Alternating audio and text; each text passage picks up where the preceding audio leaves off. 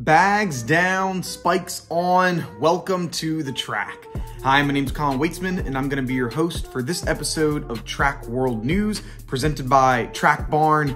And today we have a ton to talk about. We're breaking out all of the things that happened at the NCAA Championship. So if you don't want to miss it, we're talking about Florida's dominance, Joseph Fahnbulleh going absolutely crazy, RG3 joining the booth and what that means for the future of track and field, and why the women's Bowerman race is the tightest race we've ever seen, ever.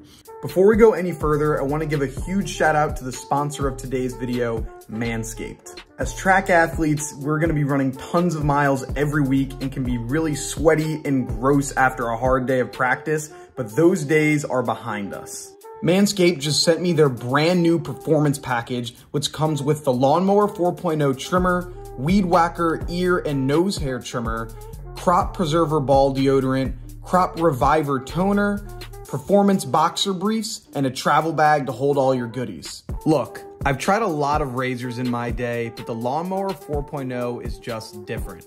Its ceramic blade helps reduce grooming accidents, LED light allows you to shave anytime, anywhere, and since it's waterproof, you can even take it in the shower if you want.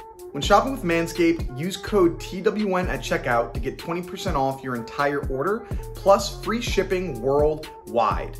Show up to your next meet looking good. If you want to be the best, you gotta look the best. Link is in the description, and now back to the video.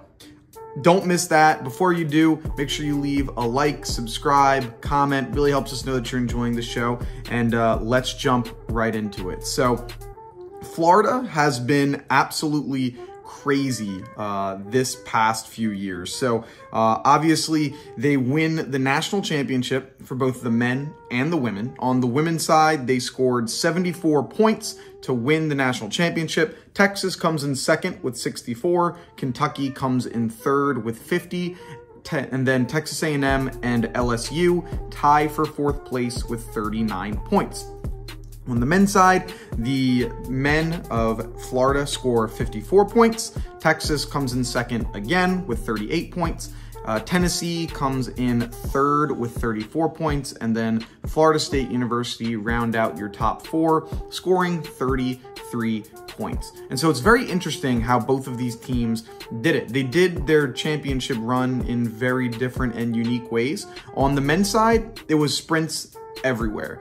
I don't think they scored a single point outside of the sprints. So they scored in the, the 100, the 200, the 4x1, the 4x4, and the 400. And so that's how they won. They were sprints dominant. On the women's side, a lot more, different types of scoring they had. They had, the 400, long jump, triple jump, 400 hurdles, heptathlon. They scored a wide variety of ways when it came to the women's side for how they ended up getting the championship. So it's just interesting seeing how both of these teams, while they won a national championship, their road to the national title was very, very different. And I think this also solidifies Coach Holloway as one of the best coaches we've ever seen when it comes to college track and field. I mean, this man has produced time and time again, not only at the collegiate level, but developing the athletes that go to the collegiate level to being stellar performers when it comes to the professional ranks. Obviously, Grant Holloway is a big time name when you're looking at sprinters right now. You have Fahnbulleh on the jumping side. There's the Jasmine Moore, Alia Hobbs, like Marquise Dendy, from years past, Christian Taylor, Will Clay. Like there's been all of these names that have came through the Florida sprinting program, the Florida just running program. I know he's also trained many of the greats, and so this definitely is solidifying him as one of the go-to guys when it comes to college sprinting at the very least. The NCAA Championship is the best track meet in the entire world, and this is why it is. So unlike any other meet that you have, there is more drama and there is more storylines and better competition. So people then would say, oh, what about the Olympics? What about the World Championships? You're right. Like, the World Championships and the Olympics have better talent performing. Like, all of those athletes, or majority of those athletes, are professional runners, they're professional jumpers, they're professional throwers. It's what they do for a living. And so you're going to see better marks on average when you watch an Olympic event or a World Championship event. That's true. But that's about where things kind of end, because you don't get these storylines that build up over the course of a year. You don't get these this drama of who's going to be coming out with the most amount of points by the end of the meet.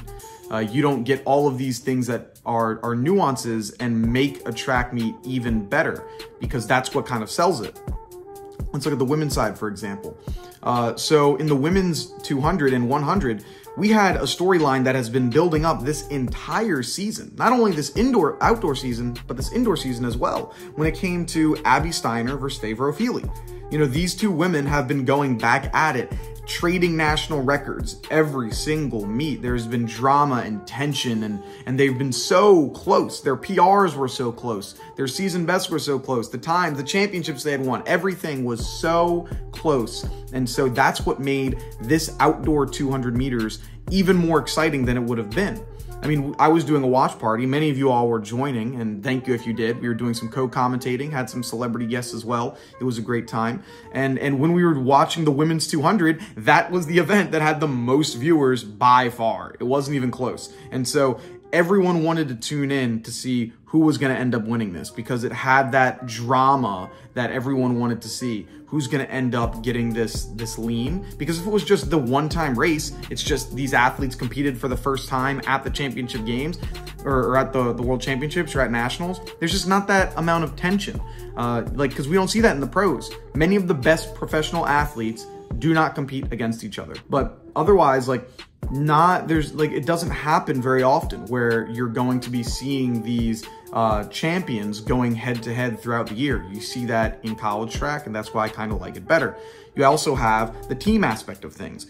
Who's going to score the most amount of points? Because now athletes are doing things to better the team, not just better themselves. An excellent example is Alia Hobbs. So Alia Hobbs, if she wanted to, she could have broken the national record for the heptathlon easy. It wouldn't have even been remotely close. She had an easy opportunity where she could have just done that event, run 2:11, which she is more than capable of doing, get a national record, and then keep moving. But she didn't do that.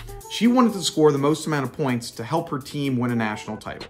So what she did was she competed in the 400-meter hurdles 20 minutes before she had to run the 800, which was the final event of the heptathlon.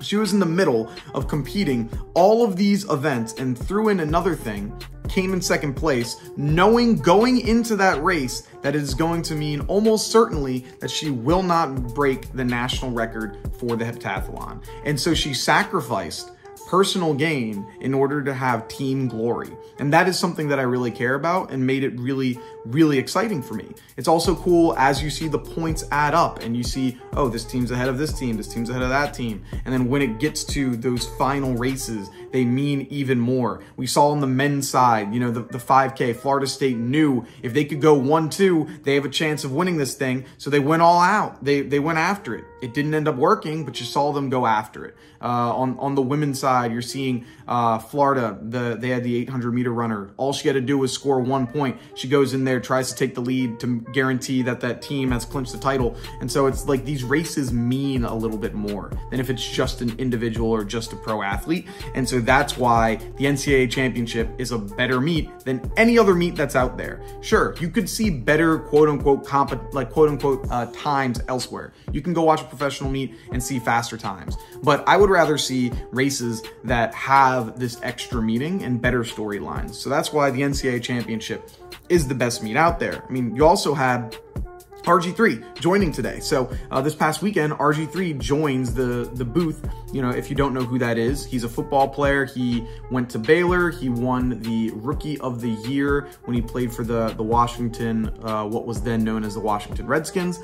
He won the Rookie of the Year. He had some knee injuries, so he was really never competed at the top level when it came to a football aspect, but he is from the NFL, but he is now an announcer. He was also a 400-meter hurdler and 100-meter hurdler when he was at Baylor. He came in third at nationals, and he qualified for the Olympic trials when he was a freshman in college. And so he joined the booth, and he brought some much needed excitement when it came to this thing. He was really funny. I mean, he was talking about, you know, he called the what's it called? Matthew Bowling, the Eminem of track and field, or saying this runner, she needs to be laid back like her edges. Like, just having these funny things that we don't get from other athletes. Like, he brought that humor that you'll see him much more often in an NFL broadcast. He brought that to the national championship broadcast. And so I'm hoping that the ESPN users keep him at every major championship they could have. He should be announcing SECs, he should be announcing national championships, and hopefully they can get more track meets on ESPN so that he can do it. For those asking if he could do the Olympics or the World Championships or USAs, those are broadcasted on NBC, and I believe he is an ESPN exclusive commentator, so he wouldn't be able to commentate at those meets, but he'd be more than happy to do more ESPN ones. So I'm hoping that, you know, kind of gets that thing going there. Maybe we could see him on some American Track League events. You know, you never know. But yeah, so amazing production. I really enjoyed it overall, and glad to see RG3 coming out and liking to be a part of the conversation. Now let's go back to the Florida teams how they got here. So the big story of the day is obviously going to be Joseph Fahnbulleh. So Fahnbulleh, he goes in and he doubles. So he wins the 100 and he wins the 200, and then he also was the anchor on that 4x1 team that came in second. And he had 3 really amazing races. He put it all together when it mattered the most. And so what he was doing in the 100, he got a little bit of a better start than he normally does. You know, everyone kind of criticizes him saying, oh, you have a bad start, blah, blah, blah, blah, blah. But if you look at the race here, his start in the 100 wasn't that bad. And it was a really, really close race. I mean, one thing that was really funny after the race, in an interview, he says, hey, if it's even, I'm leaving. And so you have to be so far ahead of Joseph Fahnbulleh because you know his closeout speed is going to be massive. And so, like he said in his quote, if it's even, I'm leaving. And that's what he did. He got out and he was just a little bit behind the group. And then he ends up pulling away at the last second to get the win, where he ran a time of 10.00, a new personal best. And so another storyline out of that 100 was Micah Williams. So obviously going into this race, Micah Williams was the best, or Micah Williams. He was the #1 seed coming into the championship. He had ran a 986 and a windy 983. And so he was the person that, you know, in my book, I had him as a national champion. In pretty much everyone else's books, had him as a national champion. And he doesn't show up and perform as he would like to. He ends up running he comes in 7th place and gets beat by, you know, a good amount of people there.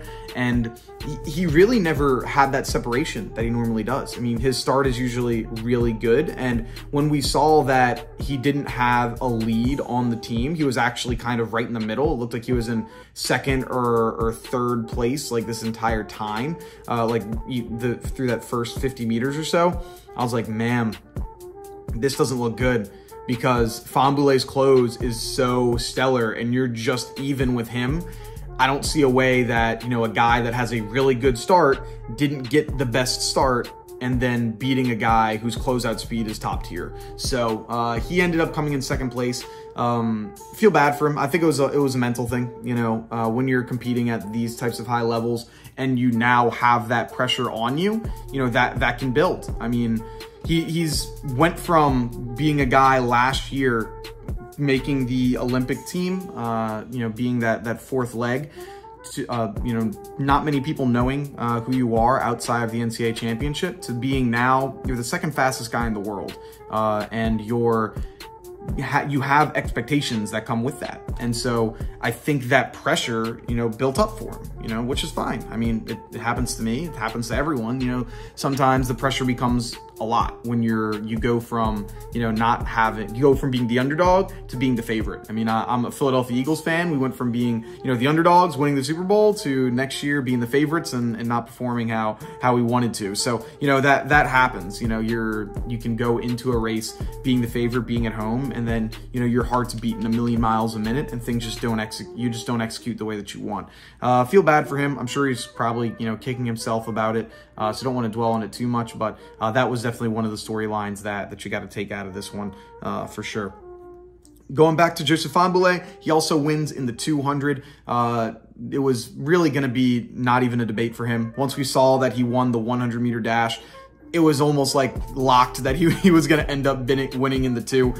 So he wins in the 200 with a time of 19.83. Once again, he had a pretty good comeback that he normally does. His top end speed is just far superior than anyone else in the competition there. It was interesting because I was also at the New York City Grand Prix on Sunday and interviewed Noah Lyles, and he was talking about, yeah, once I saw that he won the 100, it really wasn't even a debate that he was going to win the 2. I mean, he's just so fast. You know, he's got that confidence, he's got that ability to execute at a very high level that I just don't see him not winning it. And so that was something that was really interesting that we heard from, you know, one of the pros who was supposed to be committing to Florida.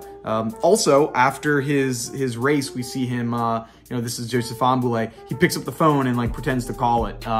This was just like Grant Holloway, who did that back in 2019 after he won the national championship in the 110-meter hurdles. And then we saw on Sunday, Noah Lyles did the same thing. So it looks like this might be a little trend that we could see going on with the sprinters, and I'm not mad at it one bit.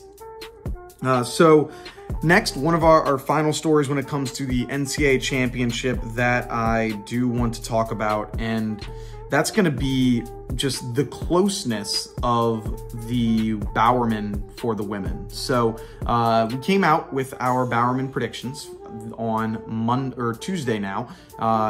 No, yeah, it was Monday. Sorry. We came out with it on Monday. Today's Tuesday. And so with it, the men's side, it was a little bit easier for me for what I decided to pick. For those of you that didn't see it, we had Aiden Owens in first, Trey Cunningham in second.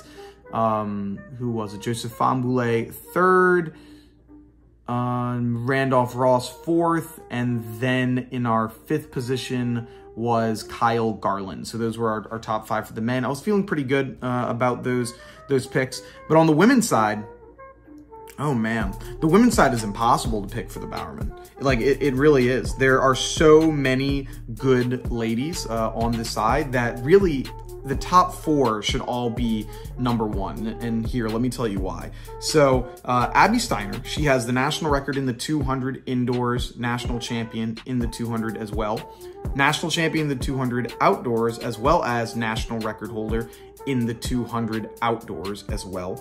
She comes in third in the 100 at the national championship with an 11:08, and then she splits a 48 in the 4x4 for Kentucky. So that's her. She had an amazing season. Anna Hall, so she wins the pentathlon indoors and then the heptathlon outdoors. She had the 4th best pentathlon indoors, and then she had the 2nd best heptathlon outdoors. She also would have the best one if you adjust for new implements as well as wins. So if you take those into effect, she has the national record outdoors. On top of that, at the national championship, not only did she win a national championship in the heptathlon, she also did that 400-meter hurdles right before her race, just 20 minutes before her race, and she got 2nd place behind Britton Wilson. This is a brand new event for her, and she ended up running a 54.76. So just the ultimate team player there.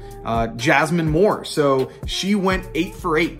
The only lady in this position that won 8 out of 8 titles. So she won the long jump and the triple jump at the SECs indoors.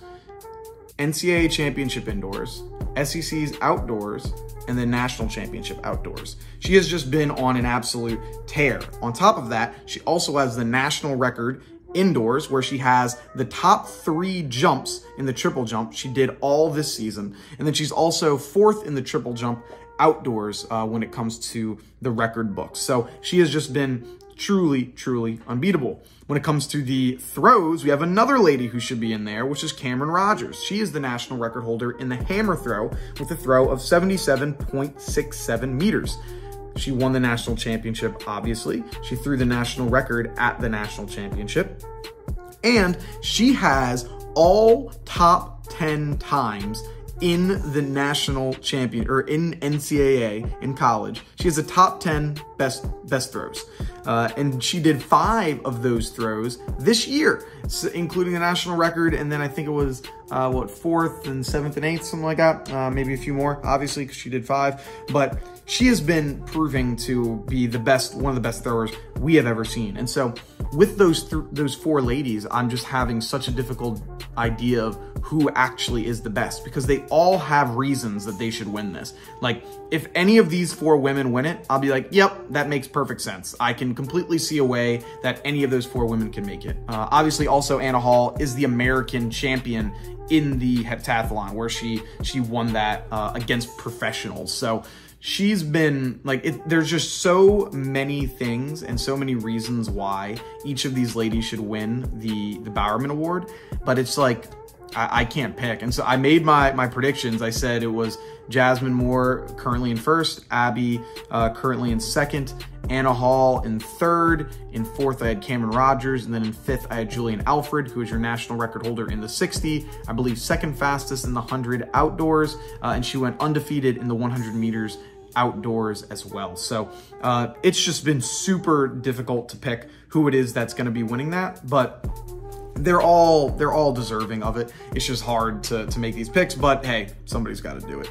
So that was the NCAA Championship. It was amazing. Like I said, NCAA Championships is the best track meet. There are many other performances, obviously, that we saw, but you know, we can't go over every single one of them. Some standouts we saw: Trey Cunningham running a 13.00. Just behind him was Eric Edwards, who gave him a challenge and gave him a push. Randolph Ross winning with the 44.13 or 44.16 and saying that it was a bad race, even though it was his 2nd fastest race of all time, which was really interesting. And so Talitha Diggs coming in ranked 8th in the NCAA. Many people having her counted out and ending up doubling and returning as the outdoor national champion in the 400, setting a new PR with 49.99 there as well. So NCAA's was amazing. I'm super sad that it's gone, but I'm looking forward to seeing what it's going to be indoors and outdoors, and keep an eye out. We will be doing some way too early predictions for that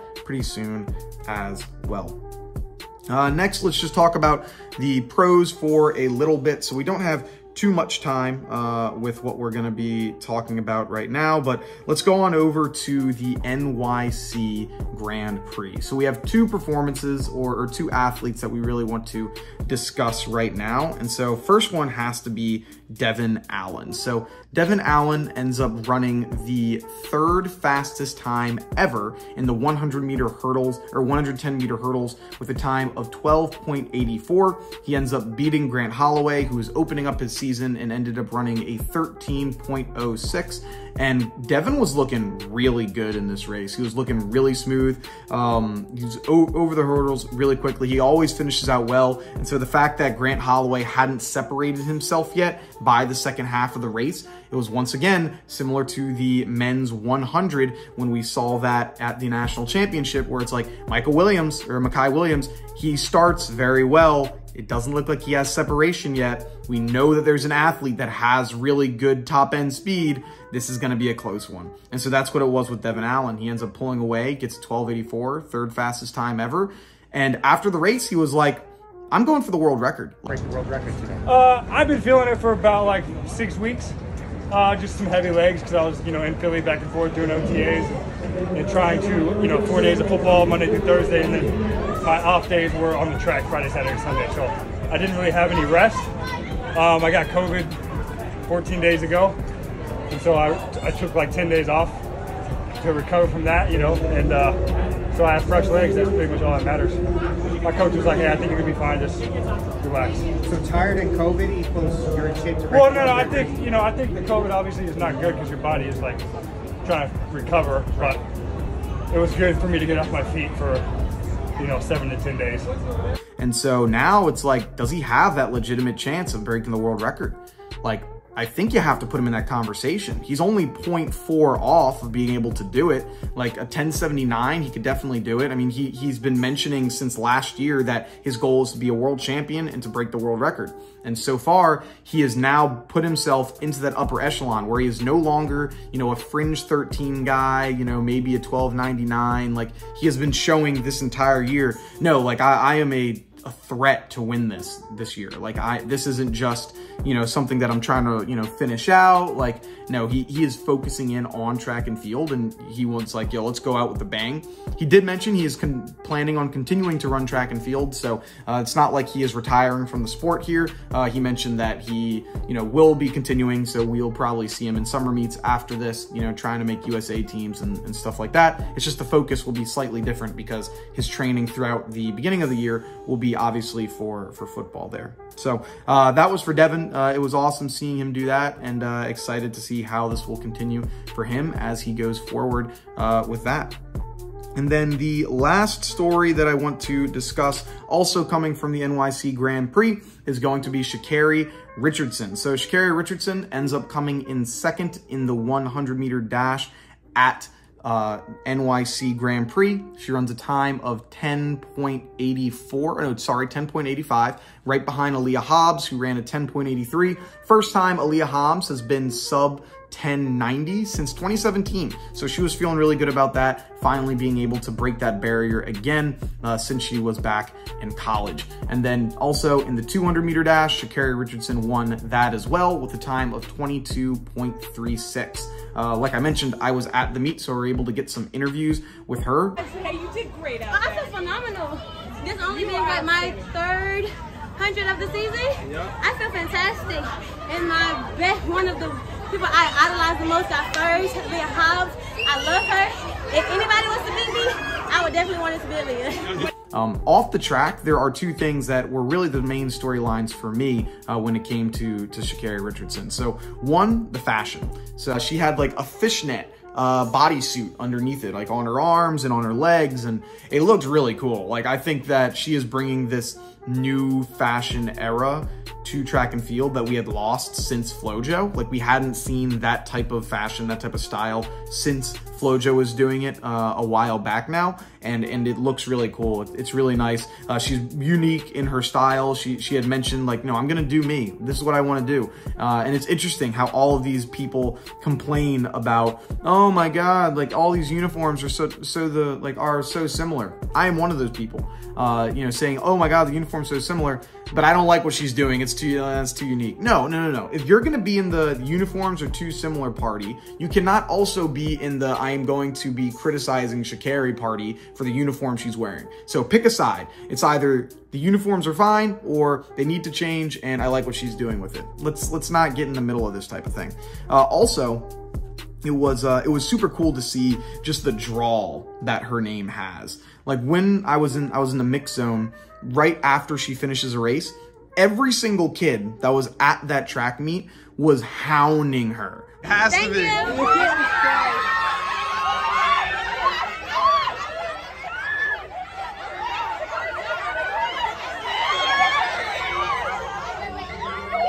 It was like, wow, this is like a real-time celebrity. Like there were obviously people that, you know, other people that had draws and you know, kids that wanted to get autographs as well. You know, Christian Coleman, a few kids were getting autographs. Sydney McLaughlin, kids wanted to see. Noah Lyles, kids wanted to see. It was actually really cool. Noah Lyles, like these kids were asking for his spike, and so he was like, what's my PR time? Whoever can guess my PR in the 200, I'll give you my spikes. And like the kids were like 20 point, and I was like, man, ain't nobody getting these spikes if you're gonna start a PR for Noah Lyles with a 20 point.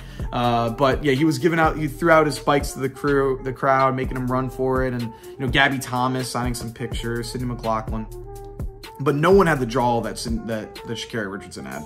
Like the kids were lining up before she even got there. Like, everyone wanted to, you know, see her, get these pictures. And so it just shows, like, no matter how much people want to hate on her, and no matter how much people want to say we don't need Sha'Carri Richardson in track, and, you know, the track is going to be fine without her and all of that, that's not the case. Like, the people that are saying that Sha'Carri Richardson, you know, is doing too much and we don't need it, clearly have never seen her at a track meet. Because the draw that she has, the celebrity she has, the aura that she gives off is bar none. And not only does she have this amazing aura about her and her personality, she's so kind and nice to these kids. Like, she was spending an immense amount of time signing autographs and pictures. Like, you know, there were pens that were out of ink. It was like, hey, who's got another pen? Like, I need to get another pen to sign these autographs. Like, taking all of this time, like, she could have easily been like, okay, I'm gonna sign a few things. Like, all right, I'm going, I'll see you later. Like, no, she was taking her time to do this, and it was nice to see that, you know, she's doing these things when you know, you have hundreds of kids that are standing there for you, not for anyone else. They're there for you. And so that was something that was really awesome to see. But yeah, that's going to do it for us here with Track World News. It's going to be this episode. If you enjoyed it, leave a like, comment, subscribe. Helps us know that you're enjoying the content. We are so close to 1,000 subscribers. We would really appreciate it if you could hit that subscribe button. We're less than 200 away. So let's help us get to that milestone. But that's going to do it from us here. Have a good one. Talk to you soon. Peace.